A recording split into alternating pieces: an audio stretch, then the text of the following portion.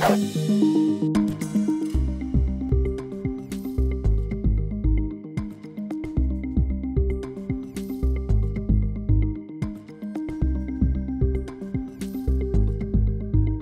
now, from the CFTK-TV studios, this is Open Connection with your host, Robert Pictou.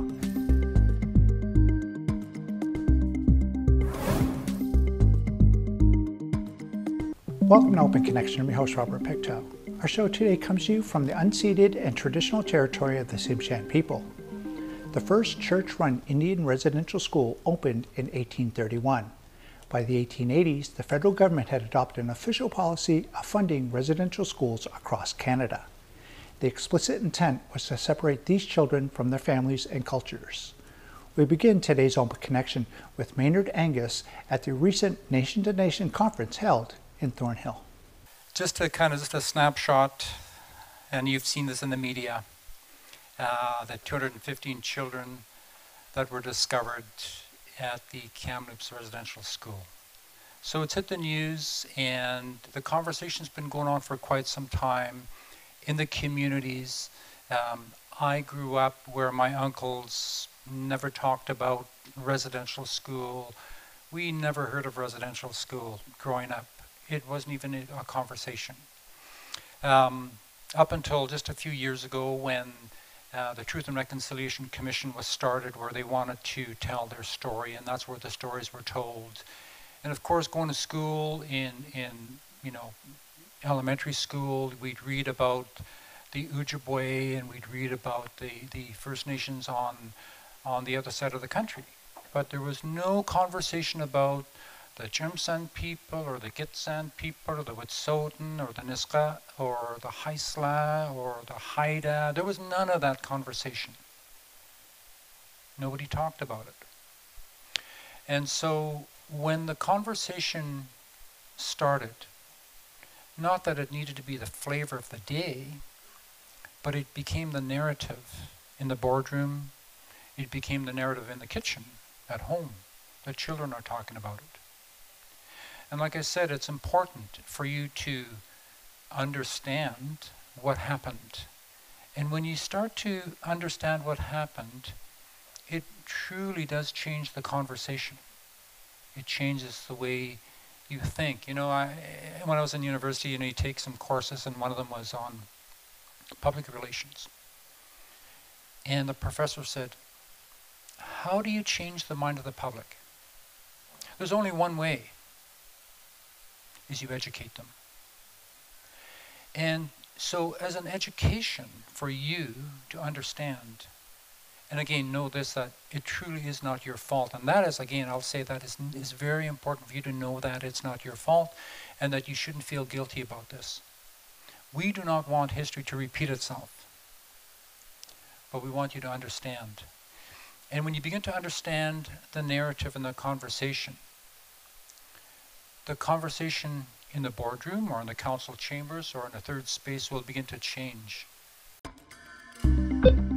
Open Connection will be right back after these messages. And now, from the CFTK-TV studios, this is Open Connection with your host, Robert Pictou. Thanks for staying with us. At one point, it was the largest residential school in Canada, with up to 500 students attending at any given time. During her tenure as elected chief councillor, the remains of 215 children were found buried at the site of the former Kamloops Indian Residential School. Let us return to the conversation with Cook Roseanne from Swepnik.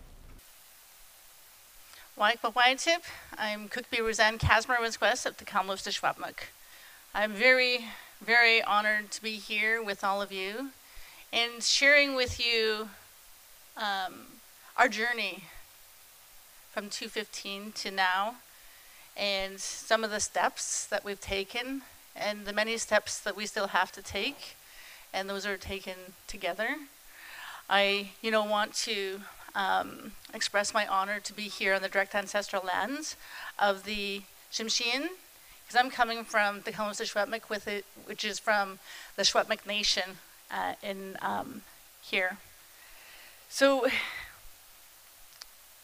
what has happened was truly beyond imagination. It was something, being in leadership, I never thought would ever, be a part of my leadership and the role that I had to step up to. And the people that had to rely on me and that I relied on as well. And that is our survivors and our intergenerational survivors and our people and everyone that was impacted from Indian Residential School. It was very painful, and for so many it was like a band-aid that was being ripped off an old wound that was still very much alive to this day and has never been resolved. So I do thank, the Indian Residential School Survivors Society for all their support that they have provided, and I really truly thank Arlene for being here today, and I thank her for sharing, their role. And it was those areas of resources that we relied heavily on within our community, and so it was just extremely crucial. So I'm going to share with you some of the reflections and that have happened, and share some most recent information as well, within community, but also within what's happening with the band class that is currently going on right now. So I'll be providing a little bit of context of a lot of things, and look forward to sharing that with all of you. So looking at this past year, we had the first anniversary of the Lisqueque. The Lisqueque is our Secwepemc term for the missing, and they're the children who did not come home. We held a ceremony May 23rd to honor and to give dignity and to share reflections and express so much gratitude for everyone who stood with us together in unity and in solidarity from far and wide, and and uplifting our elders and our survivors directly from the Kamloops Indian Residential School right within the heart of the community. So today, we continue to support that as we move forward. The families who are still seeking answers. There's still a lot of unanswered questions, and we know that this journey together, we know it's going to be very long. There is also no rule book, and we're going to be working to find answers that are needed for real actions towards reconciliation. And it's going to take a lot of work. We know that, especially how far we've made it so far to this day. One thing is for sure is that we are truly steadfast in our focus on healing and reclamation of family ties, our culture, and our language. And, I just really wanted to also express my gratitude for even the UN, declaring this decade of language and culture revitalization. That is something that is so important to us, especially knowing the impact that it has had on our identities. So our nations as collectives, we know are damaged by the impacts of the Indian Residential School, arising from the forced removal of children from our communities and the harms that flowed right from the loss of that culture. So last year, there was also a settlement for the day scholars and the parties. We entered into a settlement regarding the claims of day scholars and their children, but the band class, is still within the courts to this day and in discussions. And there's been some recent developments. We also thank and appreciate the provincial and federal leaders for being alongside, many of our First Nation leaders whose communities were impacted from unmarked graves. Ever since our 215, so many communities, just in BC alone, there's 18 residential schools and 3 Indian hospitals. And all the work that they're doing to find answers as well. And right across the nation, we've seen many, many communities do similar work and have similar findings. And they too as well want answers. They want to know why family did not come home. So it is a good example, with the leadership that has supported us, with various forms of funding and advocation. We've seen that support, and we see that support is going to be needed for some time. We also know that it is also a good example of the importance of real hope for real change, and only together we can do that. I'll share a little bit about the Roman Catholic Church and the importance of them also taking responsibility and making amends. I was very honored to be asked to be one of the delegates from British Columbia, across the nation as a matter of fact, to be able to go to the Vatican, to Rome, and to speak to the Pope directly about the harms caused by the Indian residential school, but most importantly, the role of the Roman Catholic system. So I was one of 13 First Nation delegates to go, and it was truly historical. It was an honor to represent the province and carrying the truths of our survivors, to be a part of that delegation that spoke to residential schools, unmarked graves, truth and reconciliation, and the importance of a meaningful papal apology, and the importance of that visit to be here on Turtle Island, here on our soils. And how important it is to heal and to work towards reconciliation. Open Connection will be right back after these messages. And now, from the CFTK-TV studios, this is Open Connection with your host, Robert Pictou. Welcome back to Open Connection. For a great many survivors, talking about their experiences in residential schools means reliving their traumas they experience. For years, many told no one about what they had endured. Let us return the conversation as Roseanne shares how the Pope reacted to a pair of children's moccasins.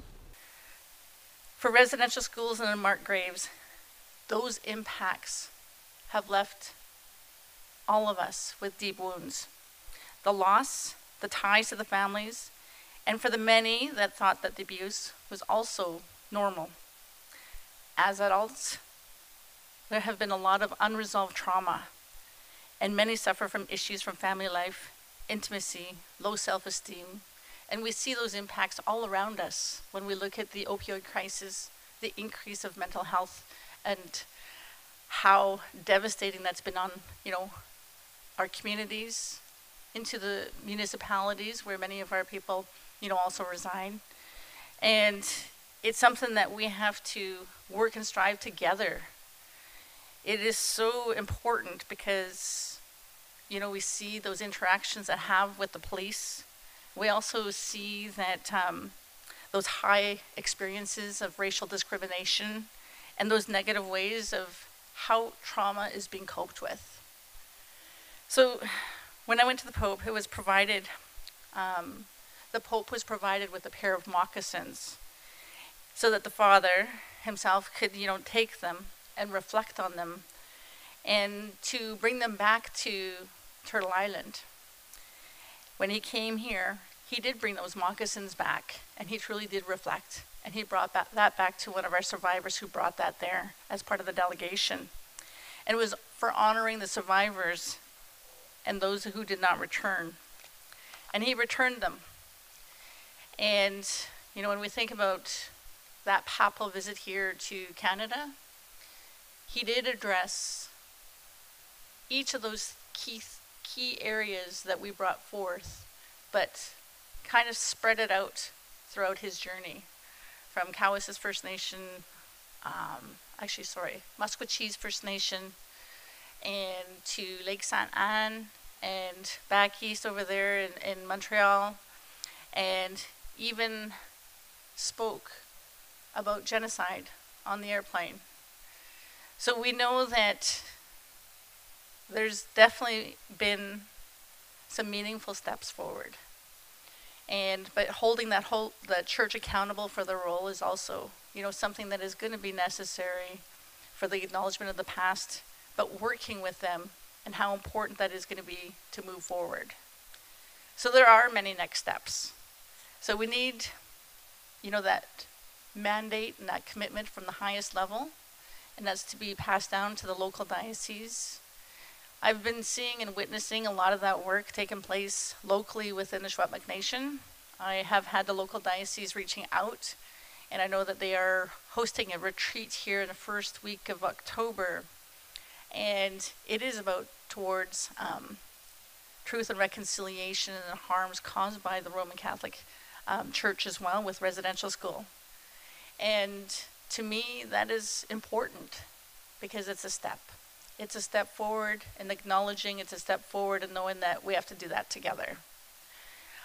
And, you know, we know that forgiveness, it is a very personal choice, but we also know that it cannot be ignored as well, because the power of an apology can be powerful for some. And for some, it may not be. But for many, it gives that hope.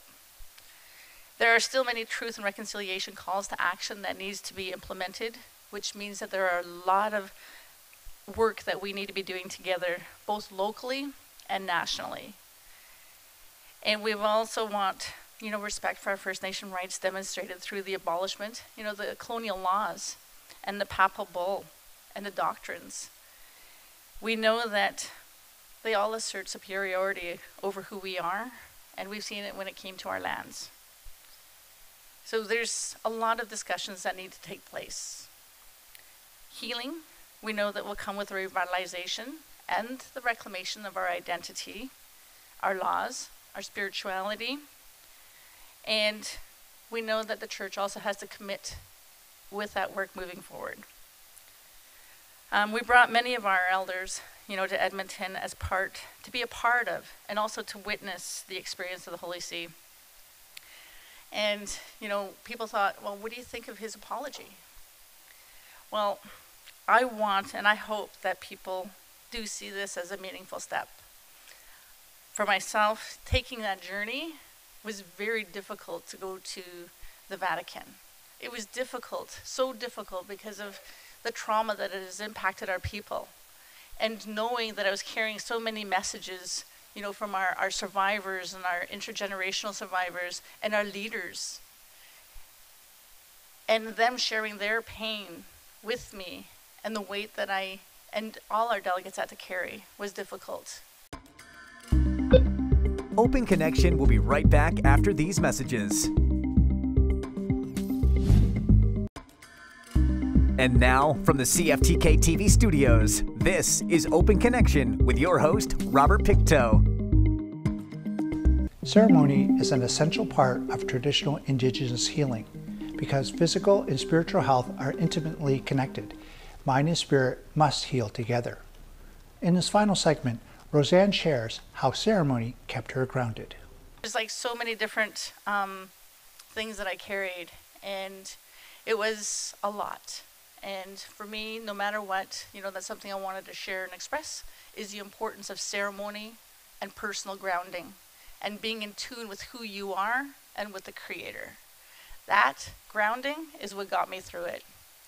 You know, just when you think that you just can't handle anymore, just before the trip going to Rome, oh yes, I'm also the Secwepemc Nation tribal chief as well for our Secwepemc Nation within Secwepemc. I was told that the one weekend I had to plan and prepare, the only weekend that I had to plan and prepare to go to the Vatican, that I also had a role to play within our Secwepemc Nation gathering. So I thought, you know what, I take my role very serious. I'll go, and I thought, you know, things will work out the way it's meant to work out, and I'll be taking what I need to take when I go. So I went, but it was the most amazing experience and so exactly what I needed, because it was about our culture, and it was about our elders, and it was about our youth and our cultural support workers all being together. And it was a grounding that I needed. Many spoke the language, many, you know, shared their prayers, their gift of laughter, and the importance of healing and how we need to be working towards that. But most importantly was to know that I was in the right path in what I was doing and where I was going. And the love that I felt was incredible, and I needed that. And I had probably at least a dozen of our spiritual workers praying and brushing me off in a good traditional cultural way that I needed, because I had a journey to do. I had a role and a responsibility to fulfill, and I had to be that voice for our people. So I did it with a lot of honor and dignity, and that extra bit of strength was exactly what I needed, and that's what carried me. So today, I know that we're also embarking on a path, that honors true constitutional path towards inclusivity. That's something that is also quite huge when we're looking at, the importance of being uplifted together and that jurisdictional piece and recognizing government to government and the importance of it. We also know that, I also just wanted to acknowledge that it took many years to assess the impact of the discovery of the unmarked graves. There are significant steps that are important for youth representatives, for our youth. When we think about our youth, it's so important for them to have the future that they need to thrive and fulfill their destinies. And I know that as leaders and as our elders, everything that we do is for our future generations and those not yet born. So that is something we always have to keep at the forefront. With the Truth and Reconciliation, for those that are not too intimately familiar with it, the messaging on that Truth and Reconciliation Commission included explaining those calls to action, the 10 principles to advance reconciliation, and those calls to justice for the murdered and missing Indigenous women and girls. It is expected also that UNDRIP will be used as a framework towards that reconciliation. We know that our treaties or our agreements with government, they're constitutional, and human rights must be respected.